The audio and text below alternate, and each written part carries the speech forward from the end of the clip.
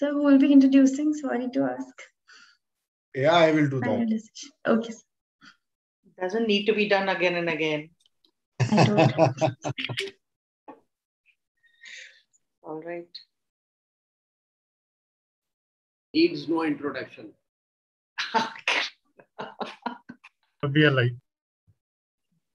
evening, everyone. Welcome to iFocus Online, Lecture 128 and Glaucoma Session 32. Today we have again with us Dr. Vanita Pathak-Ray, ma'am, and she'll be talking on glaucoma drainage implant surgery. I request Dr. Pradeep sir to please introduce, ma'am. Hi, good evening, everyone. It's my pleasure to introduce again Dr. Vanita Pathak-Ray. She has been doing this job for last 2 months, and now this is my responsibility to introduce her. Last lecture also I introduced her, but her introduction was incomplete. So today I will try to complete that introduction. Dr. Vanita Pathak-Ray is a highly decorated glaucoma expert, not only in India, but across the world. He has done his MBBS from University of Kolkata. She did her FRCS ophthalmology from Royal College of Surgeons, Edinburgh in 1997. She did her glaucoma fellowship from University of Toronto.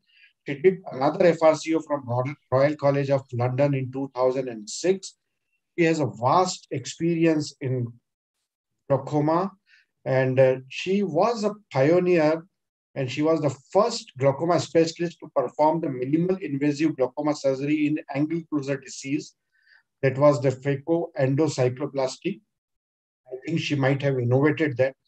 The first Indian glaucoma specialist to use a hoop dual bed to perform trabeculectomy in adult, and first to perform Orolab aqueous drainage implant, that is ODI, while she was in LV Prasad Eye Institute.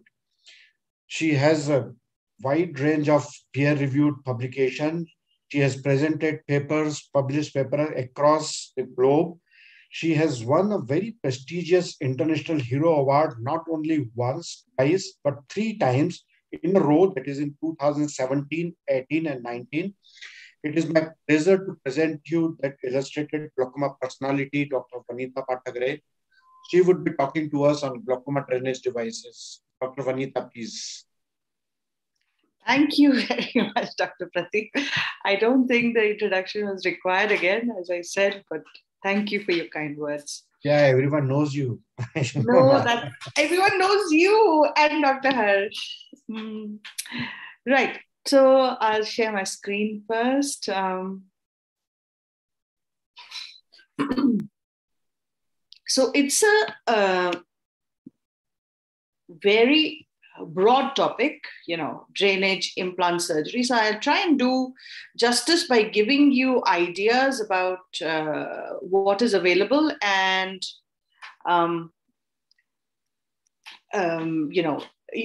for your understanding of what is glaucoma drainage device, because quite a few of you may not actually come across this surgery whilst you're doing your PG.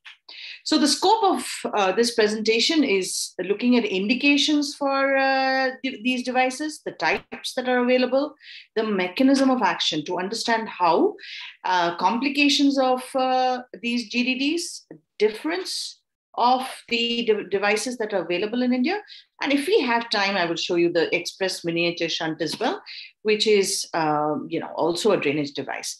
So I showed the slide to you in my previous talk also, saying that glaucoma drainage devices form a bleb around the plate, which is far away from the limbus. And it is formed 8 to 10 millimeters away.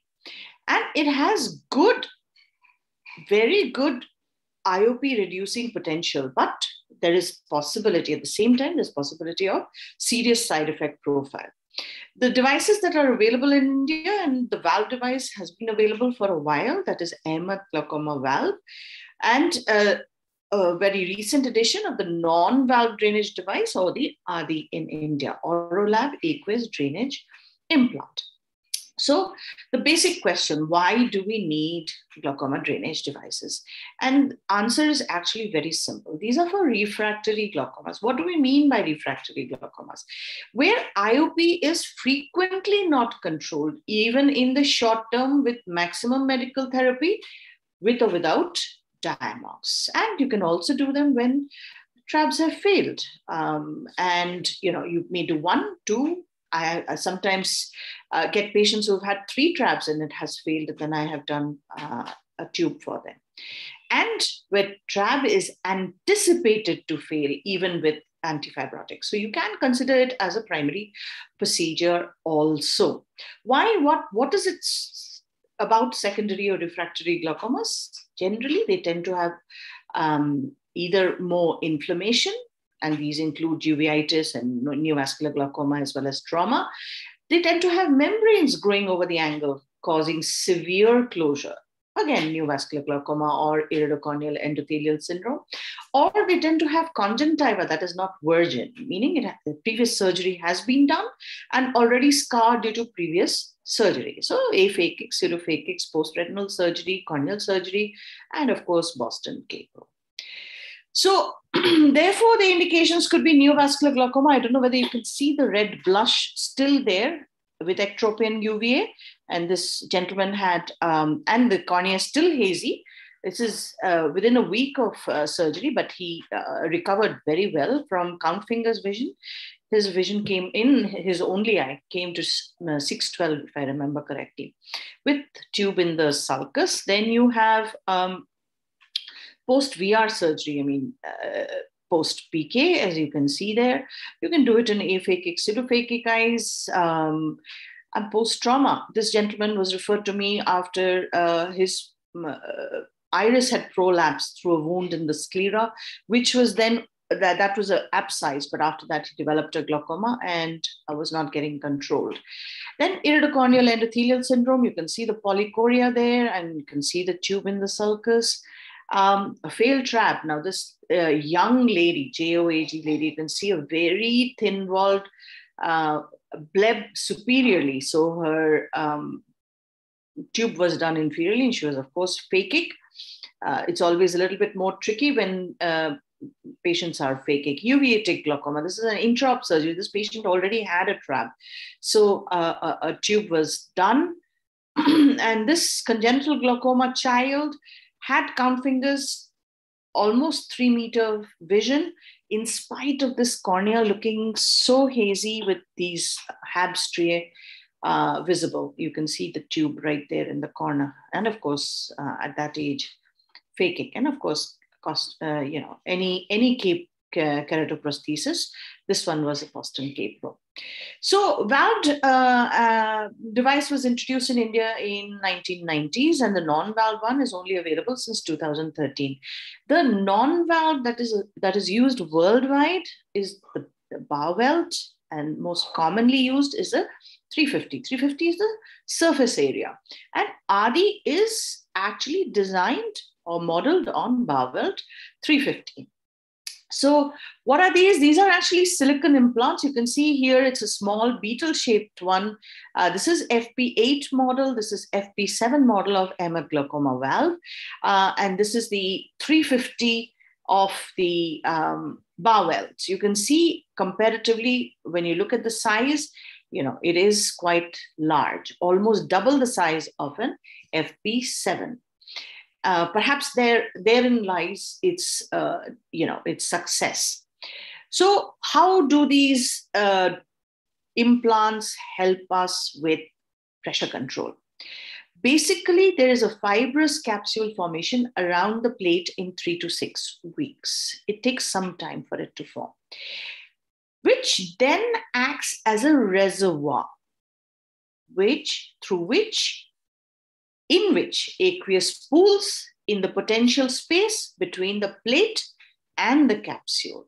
And then this passively diffuses out and is absorbed by capillaries and lymphatics.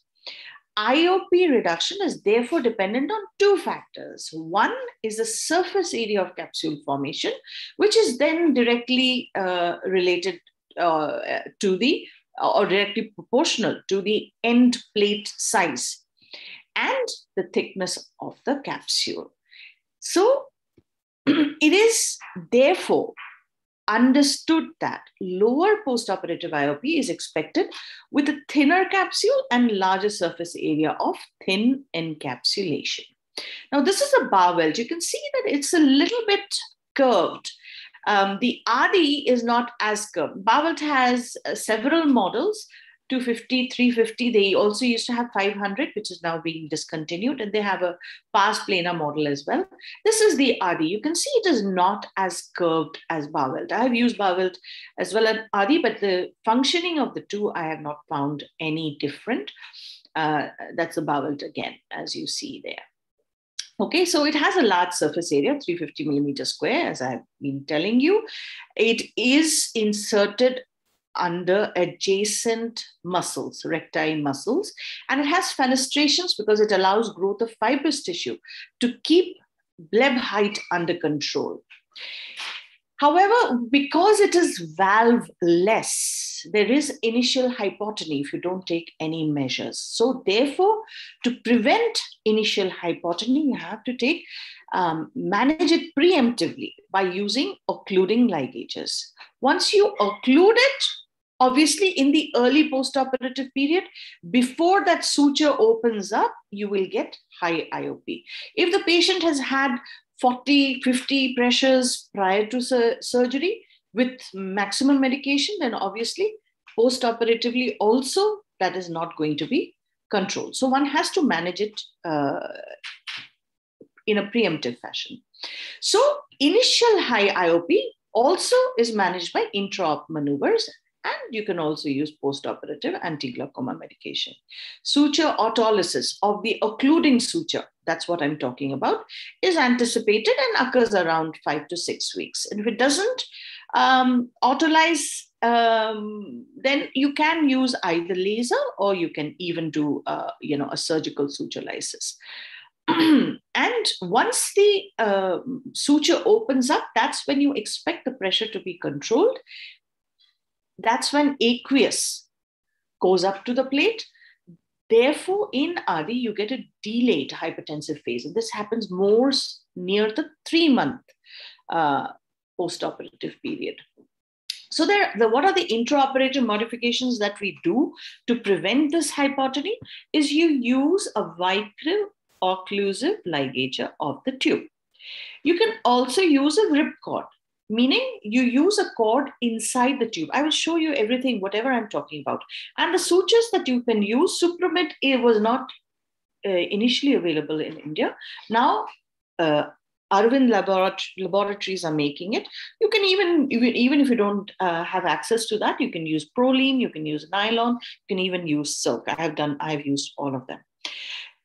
Or some people use heavy molecular weight sodium hyaluronate, expecting it to clear in a very slow fashion. Or there are some people who do it in a 2-stage procedure. First, they suture the plate in and they don't put the tube in the AC until the 4th or the 5th week, when encapsulation is supposed to have taken place around the end plate. So here we are. This is ex vivo. I'm using a rip cord here. This is nylon 50. You thread it through the tube, and after that, you occlude it. So what happens is, after the suture autolysis occurs, and here I'm going to test and see whether there is any drainage, and you can see no fluid is coming. And then you take off your sutures and move on. So the intraoperative modifications, now that you've occluded it, you need IOP control, isn't it? So you could take a few measures like venting slits or fenestrations, or you can leave a vicryl stent, or you could do both. Some people do what is known as an orphan trabeculectomy without antimetabolites, which are expected not to survive beyond 4 weeks, so to speak. Or you can do the easiest thing is restitution of preoperative medication. until the tube opens around the 5th to 6th week when the GDD or ADI becomes functional. So here, ex vivo, again, I'm showing you, this is a vicryl stent, okay? And I have made fenestrations as well. That's why it's draining just there. This is how you make, it's very simple. You can just leave it in vivo and you can see the occluding sutures there. Here in this case, not only have I put a ripcord and occluded, but I'm leaving the vicryl stents in position. And then I will show you how that, in that particular case, the vicryl stent was removed. So with this knowledge, let us have a look at the procedure in brief of ADI. I will also show you AGV in brief. So this is a neovascular glaucoma patient who's already had PRP and anti-VEGF injections. He's also a pseudophakic, as you can see. So you make your conjunctival incision, you hook the recti, adjacent recti. So I'm going to do in the superior-temporal pocket. So it's the lateral rectus as well as the superior rectus that is hooked and cleaned. The underbelly is cleaned. Following this, you take your plate. I like to prepare the plate before I actually fix it. So first I check for patency, means I'm seeing whether the tube is actually draining or not. Next, I occlude it with 6-0 vicryl.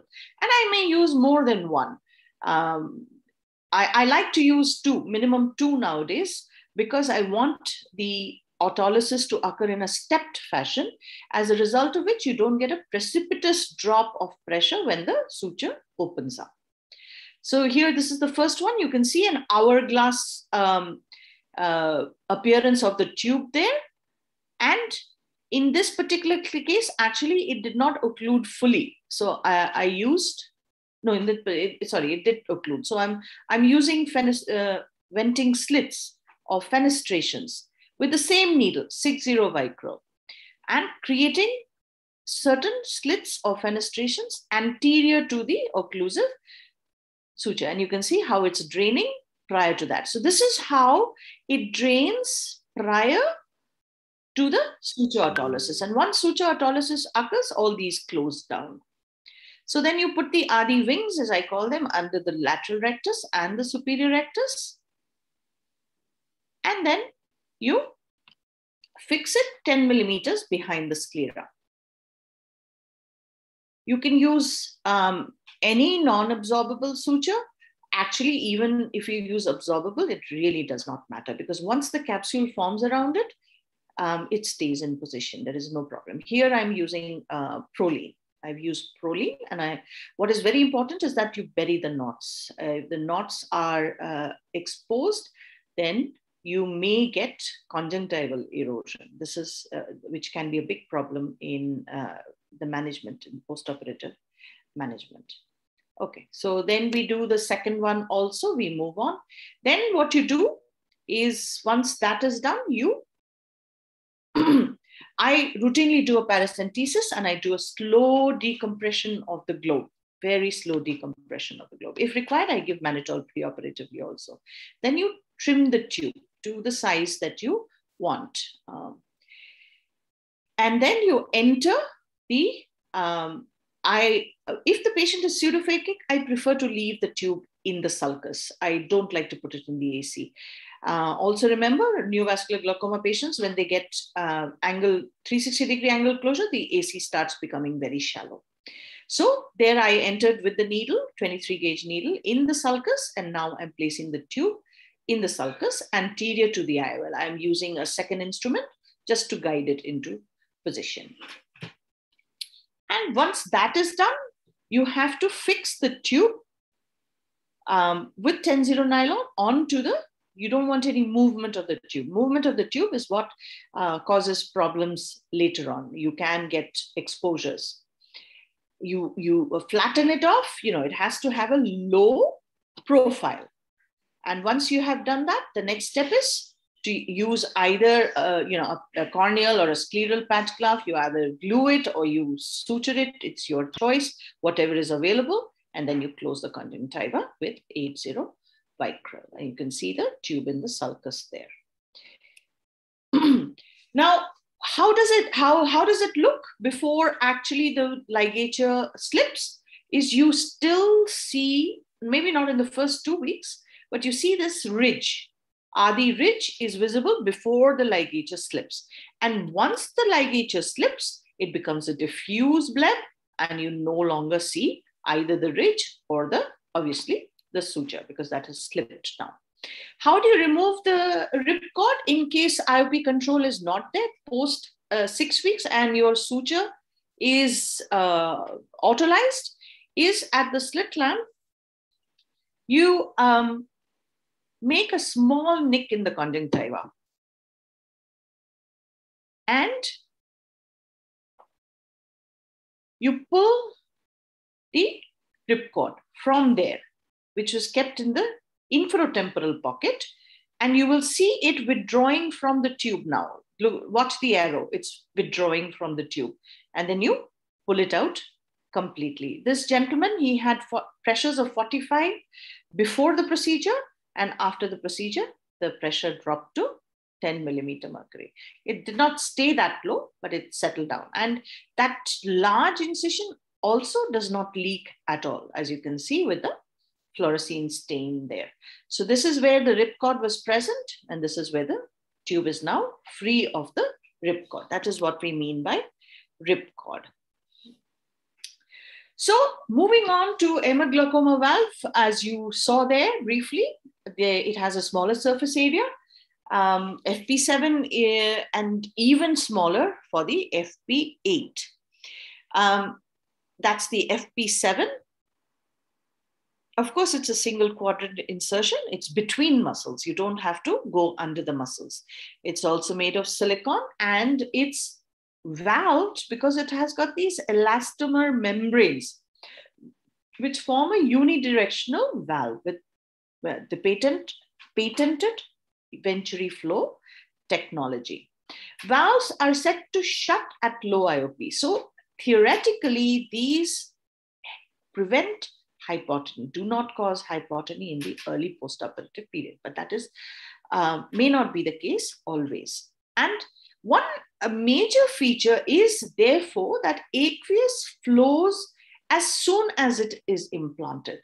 And this is possibly the reason for increased rate of hypertensive phase that we see with hematgloboma valve. And that usually sets in earlier, 3 to 4 weeks. So if you don't remember, just say 3 weeks for hematgloboma valve and 3 months, generally 3 months for ADI. So let's have a look at a case of AGV. Again, this is neovascular glaucoma, just like for like. The conjunctival incision generally does not need to be as large, but I implant the plate 10 millimeters routinely for both of them. Behind, I don't need to use the recti, of course. So I use a pre-placed vicryl suture. Then as soon as you take the implant, you have to prime it. What does priming mean? You can have a look there. I am passing fluid through the tube to open up the valves, this is the area for the valve. And you can see that it is draining out. If you don't open it, you really are rendering it useless, because if the valves are not opened, then you will be saddled with high pressures all the time. So if on day one, AGV has pressures of 45 or 50, you know that either you've forgotten to prime it or it has not been primed adequately. So then we move on. What I do is those pre-placed sutures, I then pass through the holes in the plate. Makes it very easy. Otherwise, suturing it when it is in position, it tends to bob in and out, causing a lot of anxious moments. And sometimes people have said, I've seen it in conferences, that if you implant it, put it in the pocket first and then put sutures, sometimes the implant gets lost behind posteriorly.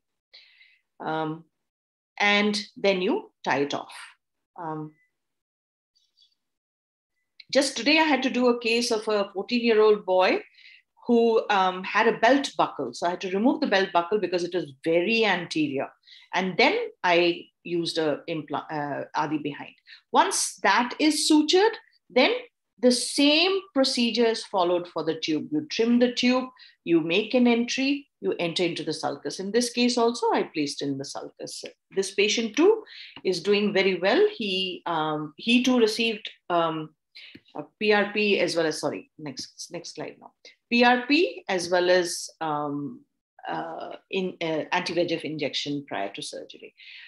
Therefore, you don't get hyphema during surgery. So just to give you now a little bit of differentiation in the form of a table for the two valves.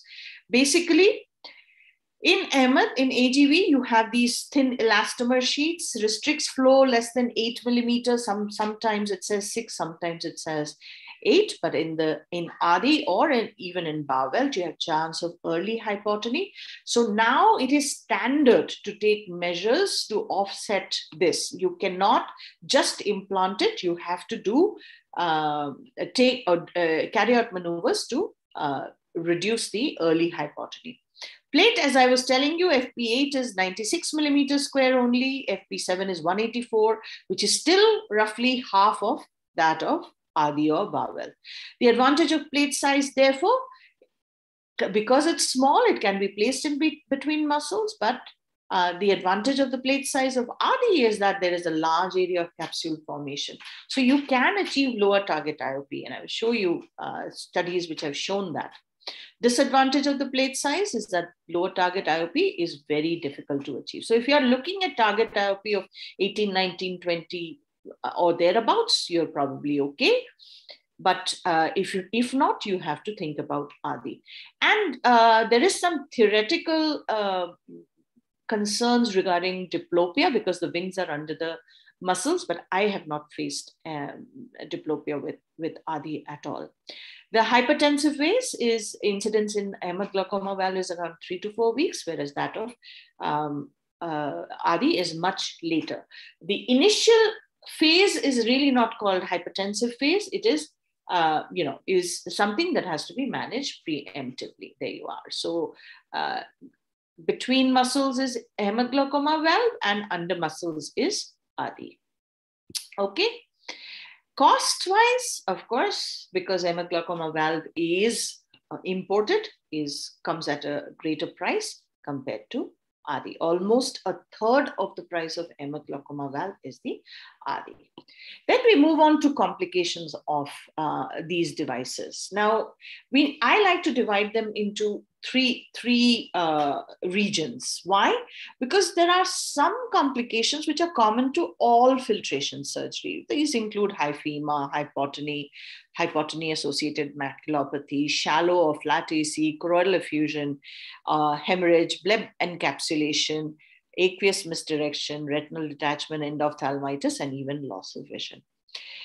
But there are a group of complications that are common to drainage devices. These include conjunctival retraction, tube and plate exposure or erosion, tube endothelial touch, which then can lead to corneal decompensation, and of course end up in bullous keratopathy. Or you could have tube blocked by anything, iris, clot, vitreous, silicon oil, and there could be tube retraction, and of course hypertensive phase of drainage devices, very, very important and needs to be managed. And hypotony and diplopia, which is theoretically attributed to non-valved, is listed there. Okay, so let's take each one at a time. We've just talked about higher IOP, so I will not go into that. Low IOP, when you have hypotony with flat AC, hypotony with massive choroidal effusion, and hypotony with formed AC. What can you do? So under the circumstances of low IOP, when you have shallow but formed AC, all you have to do is observe. Remember, we've already talked about the fact that you should be using cycloplegia here too. And that is what I mean, because I routinely give cycloplegics in the postoperative period. Then hypotony with flat AC, you have to intervene. You have to reform the AC. You can either use Helon or long-acting gas in the AC. Here now, trying to reform only with something like Viscomet or air will not do. You have to use other substances. And then when there is persistent hypotony with flat AC, and this generally tends to happen with ADI, you have to go back and reapply the ligature. Perhaps the ligature slipped early, was not tied okay, or was not put at all. You just managed it with heavy Helon in the first page. Sometimes when this happens, you may even have to remove the drainage device because you can't keep going in to reapply the ligature. And whenever there is hypotony with massive choroidal effusion, you have to drain the effusion and reform the AC with Helon. When do you need to do that? Again, we talked about this in our previous lecture. You have to do that when there are kissing choroidals, when they are touching each other, because that can have disastrous consequences where the retina is concerned. Then bleb encapsulation. So this is the equivalent to our tenon cyst that we talked about following trabeculectomy. Is immediate aqueous filtration with inflammatory factors. They stimulate a fibrotic response in the subconjunctival space in the hemaglaucoma valve, and a delayed one happens with the ligated non-valved implant. So when it is delayed, we have seen that it tends to be less aggressive, and resolution of that hypertensive phase is also seen much more commonly with the ADI. So this is failure of IOP control due to excessive encapsulation. Bleb height increases, bleb appears tense, and this is analogous to encapsulation post-trabeculectomy. Incidence is about 40 to 80% with hemaglaucoma valve and up to 30% with ADI. So have a look here. Look at the large bleb that has formed, and it looks rather tense. This is AGV. This is AGV as well. So the height really corresponds to AGV blebs. The ADI blebs actually look pretty diffuse. So how do you manage? Well, basically with aqueous suppressants. And the earlier you start, the better it is. So now actually it is given as soon as IOP is in the mid-teens to suppress this hypertensive phase especially in hemaglaucoma valve. And if it carries on and you're unable to control it with medication alone, then some people have described blebectomies, meaning going in and excising the fibrous tissue, and also MMC injections, but results related to this have been very unpredictable. So then conjunctival retraction. This is actually an intraoperative photograph of a very large conjunctival retraction in a young boy for whom I did AGV with sclerofixated IOL following aphakia as well as aniridia, basically, post-trauma and post-pars plana vitrectomy and lensectomy. So in this particular case, because it was rather large, I had to go in and intervene. It is mandatory, especially if leak is present. And again, I like to manage leaks here with doxycycline. If there is a little bit of a gape, you can manage with doxycycline and watch it. But in major ones always require resuturing. You may need conjunctival autograft. You may need amniotic membrane graft. So in this very large one, I used harvested conjunctival autograft from the opposite limbus, and I placed it over the retracted conjunctiva. And you can see at the end of surgery, that is how it looks. I'm sorry, I don't have a recent photograph to show you. Here it was managed in this particular case. You can see the tube just peeking there. It was managed with several layers of amniotic membrane graft. Then tube exposure. All these are serious sight-threatening complications. Why? Because they can cause infection. So you must give antibiotic prophylaxis, and you have to start considering, either resuturing or patch graft, or again, conjunctival autograft or amniotic membrane graft. And it's always advisable to use long-term lubricants in such people. This lady, one-eyed, post-PK, this was her original patch graft was cornea. So I said, okay, let's change the material. I made it sclera, and look how dry she is. You can see mucous filaments there. She was kept on lubricants, quite frequent, but unfortunately, it's thinning out once again. It's not even looking like a scleral patch graft, but I'm just watching it for the time being, not doing anything in particular other than lubricants. Then plate exposure. Now, plate exposure is a very, very serious problem. You will not even have a bleb formation, obviously. And in this particular case, again, NVG. I have found that, neovascular glaucoma and post-VR surgery, you tend to get most complications related to tubes.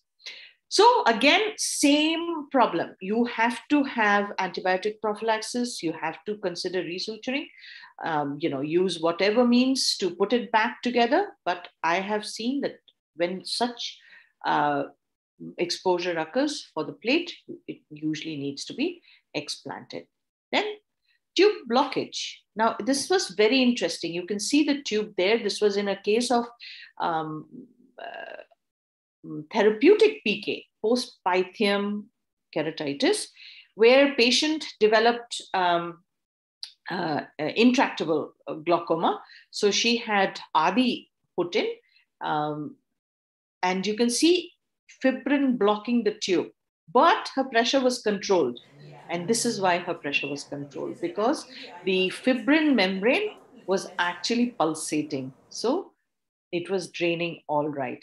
So, but you can have vitreous, you can have iris, you can have blood, you can even have silicon oil. Sorry, we move on. So here you can see the peaked pupil. That gives you an idea that that is actually vitreous being blocking. And here, this is a case of silicon oil in an aphakic child where it blocked the tube. So, and in this particular case, look at this. This is within 6 months of surgery, the tube is pretty long. You have silicon around the tube, but not blocking. Actually, it was still not blocking, but it collected around, and you can see how much it had retracted. So one has to be very mindful of that also, that retraction is pretty common. In this particular case, ASOCT is showing that it has retracted into the cornea. And that is a very potent cause of hypotony and corneal decompensation. It's not hypotony, sorry, corneal decompensation, corneal edema and corneal decompensation. So what I do routinely now in silicon oil, you can see the inverse hypopyon in another one-eyed patient who had redetachment following silicon oil removal for the first time. So second time it wasn't even removed, and I put it in. You can see lots of fenestrations in the intraocular portion, and so there is no silicon collecting at the tip of the tube. So these are all the fenestrations that help divert, let's put it this way. Then tubes retract. I showed you a case. Therefore, I feel slightly longer is definitely better. You should be avoiding the visual axis, but even if it's in the visual axis, I have seen that it does not affect vision. And why longer? Because it allows for some degree of retraction, especially in growing eyes. Now, in this particular case of ICE syndrome, you can see polychoria. You can see that the tube has retracted a little bit. The opening is away from the edge of the anterior capsule. And here it has reached the fibrous edge of the anterior capsule due to retraction. So retraction occurs. Therefore, longer is better. I feel that. Another case of post-PK glaucoma, which was managed with the tube. Here you can see the full lumen. You can't see the full tube, but you can see the full lumen. And later on, and this is a fixed pupil. The pupil, is fixed with PAS. So you can see a few months later, the tube has moved in position and you can only see partial lumen. Then tube endothelium touch. Now this is where you start getting corneal edema. In this particular case, unfortunately, a one-eyed angle closure glaucoma, who's also had a trab. You can see the trab, the PI related to the trab, and the tube, both were done elsewhere. Patient came to me when vision decreased from 20/50 to 20/100 and could not be managed conservatively with hypersol and things like that. So I talked about resighting the tube, extending it and resighting. See, it's a small tube, so I cannot resight it into the sulcus unless I extend it. Extenders are expensive. Extenders are very bulky also. So I don't like extenders. I use a Venflon tube to extend. So unfortunately, COVID intervened, and this is how he ended up, I think 8 months later when he came back. And this is the Venflon tube. I resighted it. I created a broad iridectomy, resighted with Venflon tube, and this is pre-PK. The patient has since then undergone a PK also. Right. So you avoid AC tube in shallow eyes. I like to put them in the sulcus. So let's talk a little bit about the randomized control trials that have looked at Barwelt as well as Ahmed. There are 2 studies of great note, AVB and ABC, A versus B, Ahmed versus Barwelt, or Ahmed-Barwelt comparison. You can see Ahmed-Barwelt comparison has Professor Keith Barton as one of the co-authors. Right, so what did they find? They found that in AVB study found that there was more failure with AGV, and this was statistically significant, whereas ABC did not find this to be very different. Well, it was different, but it was not statistically significant. So what was the difference? I think the difference was in the success criterion. AVB used 5 to 18, whereas ABC used 6 to 21. Therefore, that difference might have occurred. Okay, then look at the pressure. AGV 16.6 in AVB, 14.7 in ABC, whereas it was 13.6 with Barwelt, 12.7 with Barwelt, and both were obviously significantly lower, Barwelt was significantly lower. AVB found that lesser medication was required in Barwelt, but ABC did not find that. Okay, then where the complications were concerned, the Barwelt did have more hypotony, and that was significant in both the studies. Then failure due to just IOP was much higher in both studies in the AGV group, and in both cases, it was statistically significant. Repeat surgery was again higher in the Ahmed glaucoma valve group, not significant in the AVB study, but significant in the ABC study.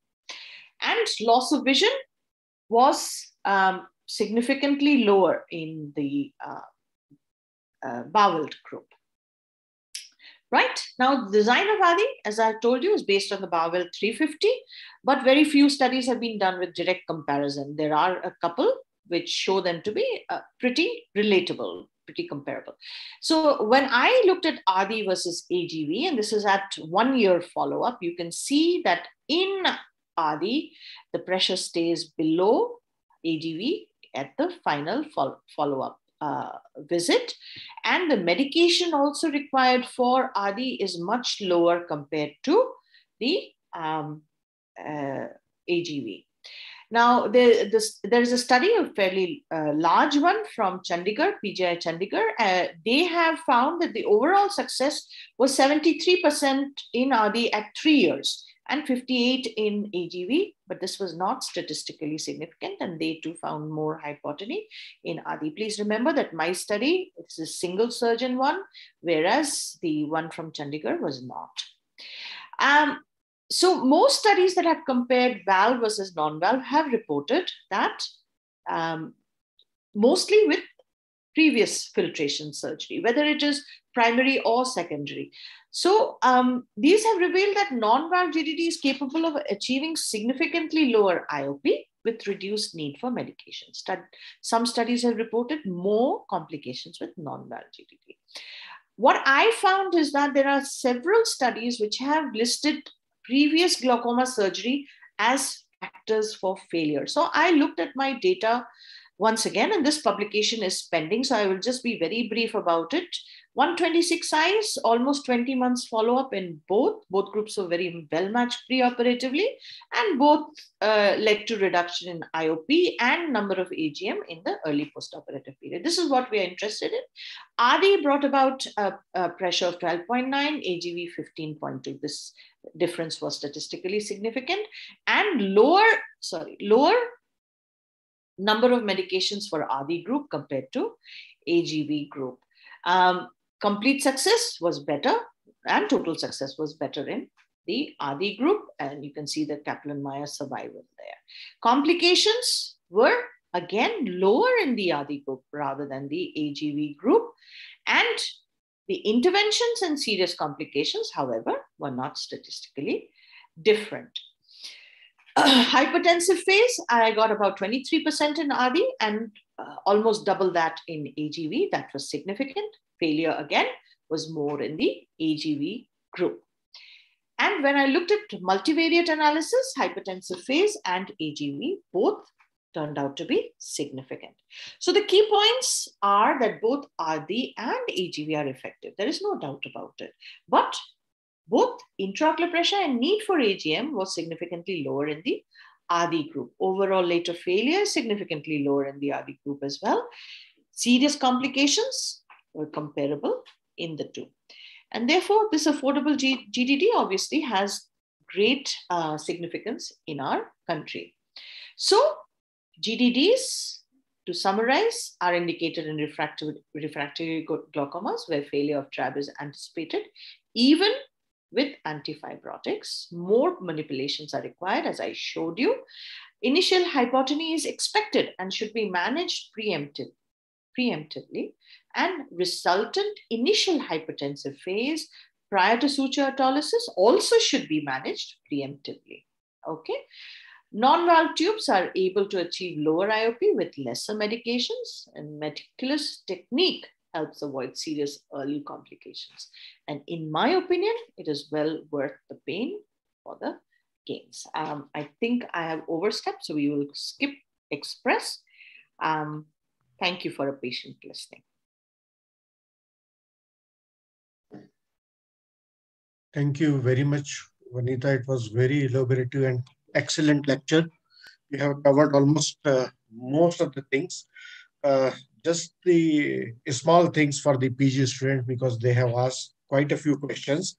Most important, the valve surgery is not a primary surgery for primary glaucomas. Most of the time it's reserved for the secondary glaucomas and the complicated cases. And the success rate of the valve surgery is obviously, in my experience, is lesser, and that is what Vanita has also showed in many studies. It's lesser than that what we get with the trabeculectomy. The simple reason is that when you do the valve surgery, you do always in a complicated cases. So that's why the trabeculectomy always gives a better outcome as compared to the valve surgery. So there are many more questions. Obviously, as the discussion will go on, we will ask. And before that, I would ask Dr. Harsh to give his comments. Thank you, Pradeep. And thank you, Vanita, for a wonderful presentation, clarifying most of the things very, very nicely. And just a few points I want to add on. One thing is that many a times when the anterior chamber is shallow, and you can't even go into the pars plana, and especially in PKs and such other situations, one may like to do what is known as a pars plana valve or a posterior valve that we call, in which we go 3 millimeters behind. The rest of the procedure is entirely similar, but we do a complete vitrectomy. So you have to have a good vitreous surgeon. He'll have to induce PVD do a full vitrectomy and then place that tube behind. And very rightly, like Vanita said, the tube has to be long so that it doesn't get hidden here and there. And initially we were worried that it is in the visual axis, but nothing actually happens, and the patients are usually very happy with the reduced pressure. Second thing is that I think you have to cover the tube by sclera, and many a times, especially and what I have been doing and what George, and I would like to put this name, George Purthan was the man in Arvind who actually developed the Adi valve with great efforts and brought the technology to India in a cheaper way. So he also has now shifted back to doing doing an autosclera. So you make a scleral patch of the same oil, just like a trap patch, or just put an incision over there and go in, and then the rest of the tube be covered by the sclera. The advantage is that the area near the cornea and the limbus, which may be exposed at times, is not covered by the white sclera, which sometimes looks very scary, especially if it is in the inferior quadrant. You can also cover it by cornea, which is useless for other practical purposes. Then you can use those kind of corneas which will not reflect it out. And again, like Vanita showed, the priming of the valve, just to check that the valve is open. When you are doing it with the AGV valve, you have to do it first under high pressure and then also under low pressure to check that the fluid is draining even at lower pressures. So, like she showed you how to tie the knot. And for somebody who may try it out, I must confess that once you have done these things for years and years, you get into all kinds of complications. The first time I tied the knot, I was so strong that I actually split the tube into two. So you have to be careful while tying the knot that you don't break the tube into two, which is quite possible happening. And flat AC can very well also occur with AGV if the valve is not okay. And sometimes the entry leak, you have not checked the priming properly. So these are some of the points that I wanted to put forward. Prateek, please go ahead with the. Yeah, there are quite a few very difficult situations, particularly, when the broad buckle has been put into the eye. So you don't have a space to put the wall. And the other is when the conjunctiva is totally fibrosed, you don't have any space to put the wall.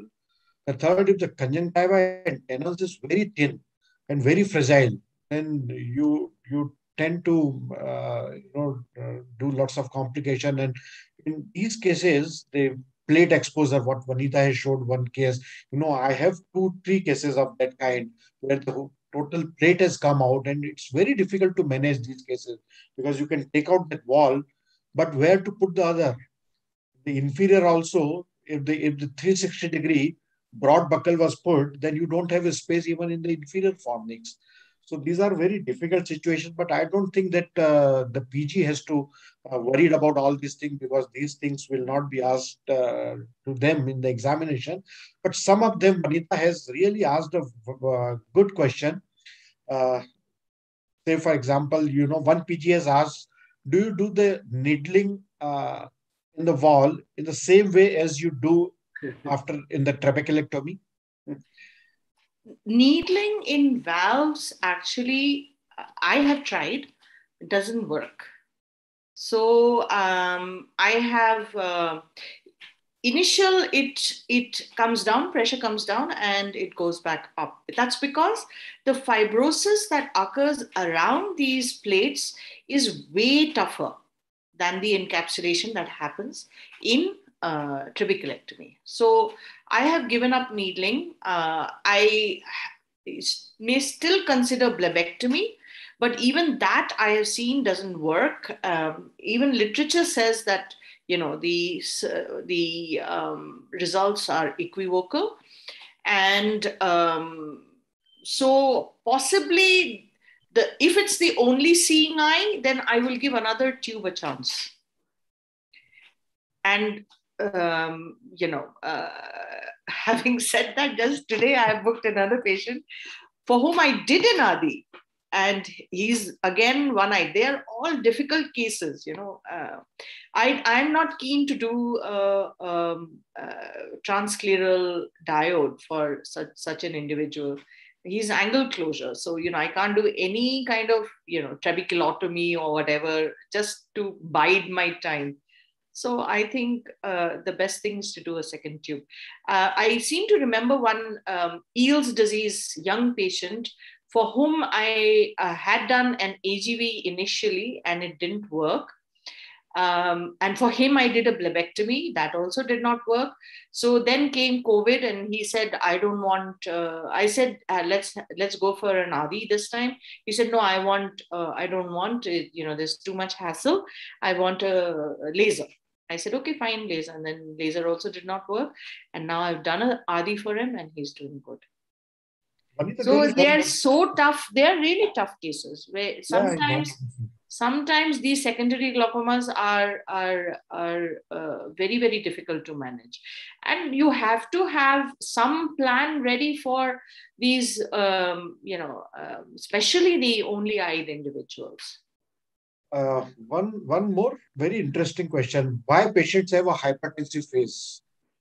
I explained that we don't know the exact reason, but any kind of encapsulation, fibrosis, all happens because of cytokines, inflammatory factors.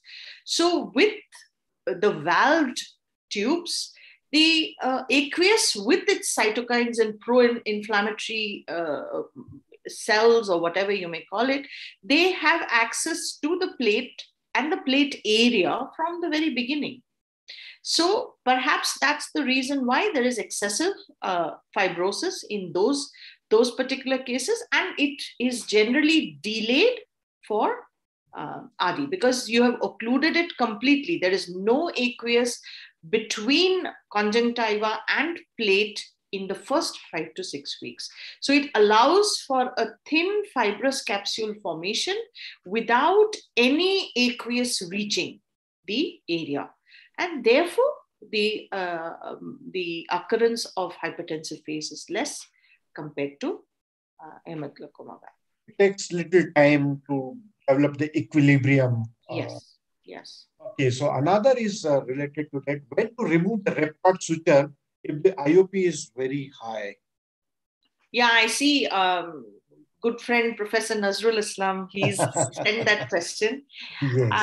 I would never do it before 6 weeks because that's the outer time when the suture autolysis occurs. But having said that, sometimes I've gone in and used laser. If I can still see the ridge in an Adi, then it means that the autolysis has not occurred. So I may use laser to do a suture lysis.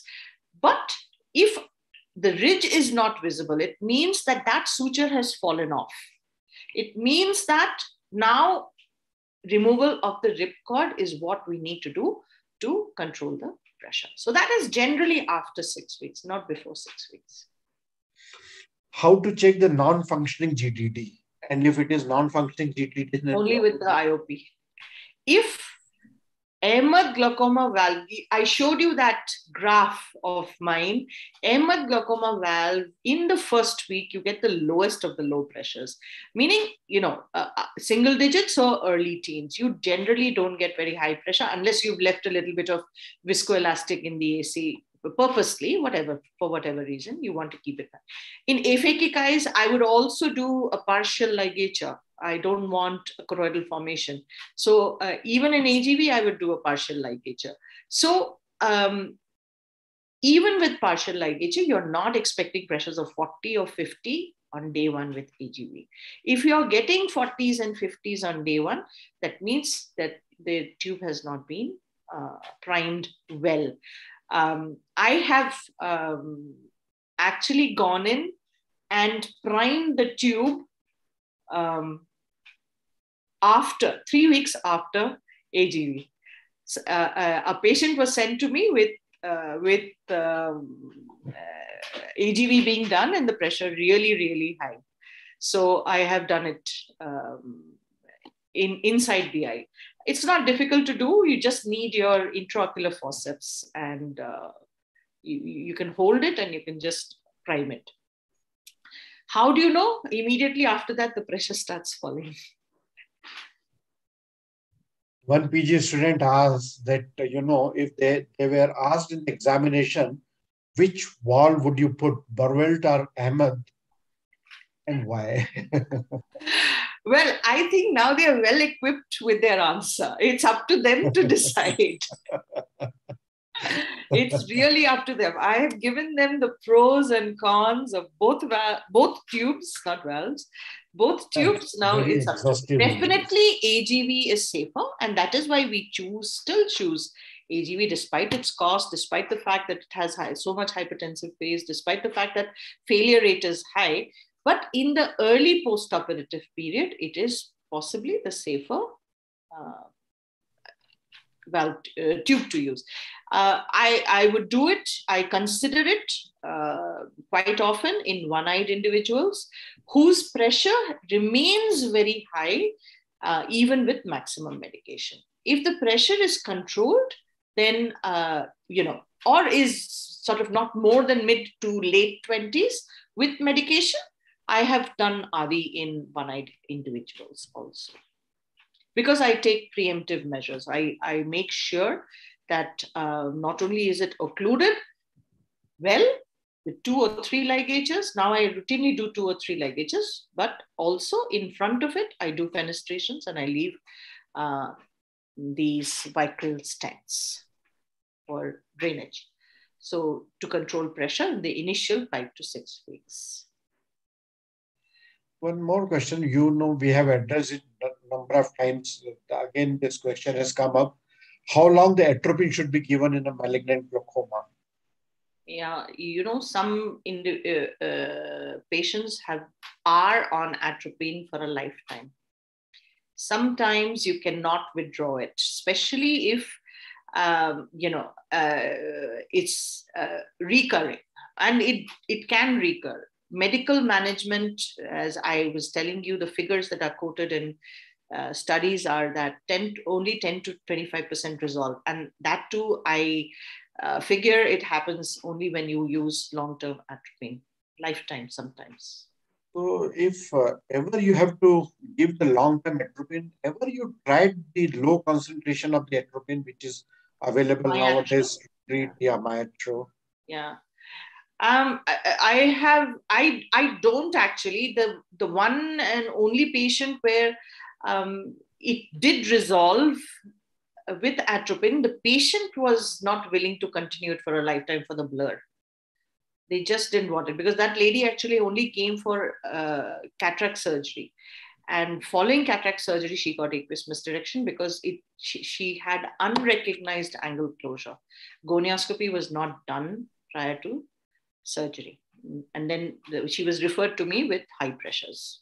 What would you do? Would you like to give the lifetime atropine, or would you like to go for the vitrectomy? Have to give. I would go for surgical, management. If the patients are happy, they don't want surgery, and the atropine is working well, okay. Mm-hmm. There are always 2 sides to the coin. So, Harsh, your final comments? No, I think she has done wonderfully well and explained practically everything. And that is a tricky part because for the PGs, it is like, I think Pradeep also explained, because they are only going to, just one thing I want to reiterate, that maybe you will be seeing a valve more often than actually doing or to do anything with it. The patient would have been done somewhere else and would be coming to you. So for God's sake, please, what is happening every day is the people are just looking at the tube in the center and they are not bothering to look anywhere else. They are missing the exposure. So please tell them to look down or look up or wherever the tube is, and please see the entire path of the tube, because if there is the slightest exposure, the patient is going to end up in endophthalmitis.